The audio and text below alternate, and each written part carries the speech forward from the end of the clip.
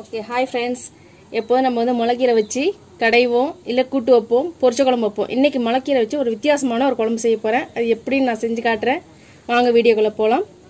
அதுக்கு தேவையானது, நான் 2 கட்டு முளைக்கீரை எடுத்து உப்பு போட்டு வேக வச்சு கடைஞ்சி வச்சுருக்கேன். மிக்சியில் போட்டு இது பண்ணாதீங்க, மத்தால கடைஞ்சி வச்சுக்கோங்க, அப்போ தான் டேஸ்ட் நல்லாயிருக்கும்.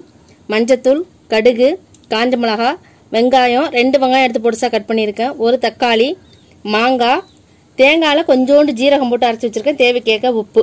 வாங்க எப்படி செய்யலான்னு பார்த்துடலாம்.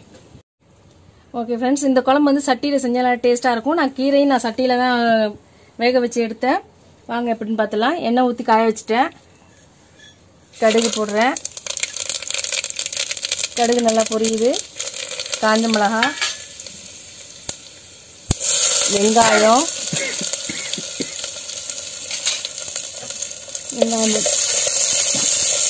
வெங்காயம் நல்லா வதக்கி விட்டுறேன்.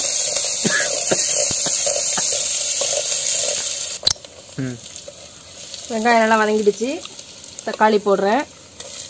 இன்றைக்கி ஒரு வித்தியாசமாக இருக்கட்டுமே, நாங்கள் எங்கள் வீட்டு மொட்டை மாடியில் சமைக்கிறோம். ஏன்னா கேஸில் வந்து சட்டி வச்சு சமைச்சோம்னா சட்டி சீக்கிரம் வீணாக போயிடும். அதனால் விறகடுப்பில் வச்சு சமைக்கலாமேன்ட்டு. நீங்களே வேணாலும் சட்டியில் சமைச்சு பாருங்கள், அவ்வளோ டேஸ்ட்டாக இருக்கும். தக்காளி வதங்கிட்டு நல்லா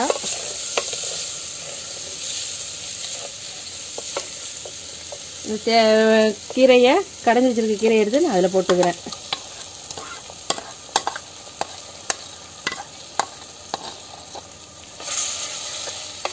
இதில் கீரை வேகிறது மட்டும்தான் நேரம். கீரை வெந்தாச்சுன்னா நமக்கு கீரை வந்து கடைஞ்சி எடுத்துட்டோம்னா 5 நிமிஷம் தான் அந்த குழம்போட வேலையே.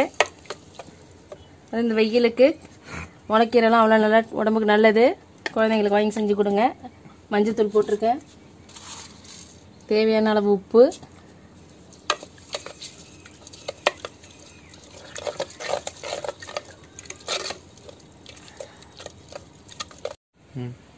குழம்பு கொதிச்சுட்டோன்னு பார்ப்போம். குழம்பு நல்லா கொதிச்சுட்ருக்கு பாருங்கள். இருக்கு. இந்த ஸ்டேஜில் நம்ம மாங்காய் போட்டு தேங்காவை போட்டு மூடி வச்சு ஒரு 5 நிமிஷத்தில் நிறுத்திடலாம். நம்ம மாங்காய் போட்டுட்டேன். தேங்காய் அரைச்சி வச்சுருக்கதையும் அதிலே போட்டுருவேன்.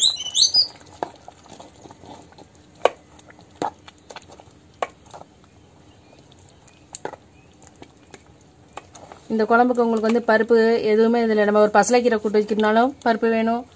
இதே நம்ம முளைக்கீரை கூட்டு வைக்கிறது கூட பாசி பருப்போ தோரம் பருப்போ எந்த கீரை கூட்டுனாலும் அதுக்கு பருப்பு இல்லாமல் நம்ம செய்ய மாட்டோம். ஆனால் இந்த இதுக்கு பருப்பெல்லாம் எதுவுமே தேவையில்லை.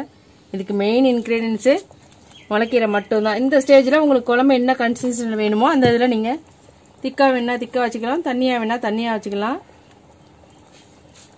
ரொம்ப திக்காகவும் கூட ரொம்ப தண்ணியாகவும் இல்லாமல் செமீதாக இருந்தால் தான் போட்டு சாப்பிட்றதுக்கு நல்லா டேஸ்ட்டாக இருக்கும். நம்ம தீயும் ரொம்ப ஜாஸ்தியாக விட்டுறக்கூடாது இந்த இதுக்கு. ஏன்னா ஏற்கனவே கீரை வந்து நம்ம வேக வச்சு கடைஞ்சிருக்கோம். அப்படியே மீடியம் தீயில் அப்படியே கொதிச்சிச்சுன்னா குழம்பு நல்லா டேஸ்ட்டாக இருக்கும். இது நான் கொதிச்சோடனே இறக்கி வச்சு எப்படி இருக்குன்னு நான் காட்டுறேன் உங்களுக்கு. குழம்பு ரெடி ஆகிட்டு கீழே இறக்கி வச்சுட்டு உங்களுக்கு காட்டுறேன். நல்லா வெந்திருக்கு பாருங்கள். மாங்காய் நல்லா இதுமாதிரி வெந்திருந்தால் தான் அந்த மாங்காய் டேஸ்ட்டோட குழம்பு நல்லா சூப்பராக இருக்கும். எடுத்து வச்சு காட்டுறேன் பாருங்கள். இதுக்கு வந்து வாழைக்காய் வறுவல், உருளைக்கிழங்கு வறுவல் ஒன்றுமே இல்லைனாலும் கூட நம்ம வத்த பொரிச்சு கூட சாப்பிட்லாம். நல்லா டேஸ்ட்டாக இருக்கும். நீங்கள் எல்லாருமே செஞ்சு பார்த்துட்டு எப்படி இருக்குன்னு எனக்கு கமெண்ட்ஸில் சொல்லுங்கள் ஃப்ரெண்ட்ஸ். தேங்க்யூ. என்னோட இது பிடிச்சிருந்தா லைக் பண்ணுங்கள், கமெண்ட் பண்ணுங்கள், மறக்காமல் நம்ம சேனலை சப்ஸ்கிரைப் பண்ணுங்கள். என்னோட எல்லா வீடியோஸும் உங்களுக்கு கிடைக்கிறதுக்கு பக்கத்தில் உள்ள பெல் ஐக்கானை ப்ரெஸ் பண்ணுங்கள்.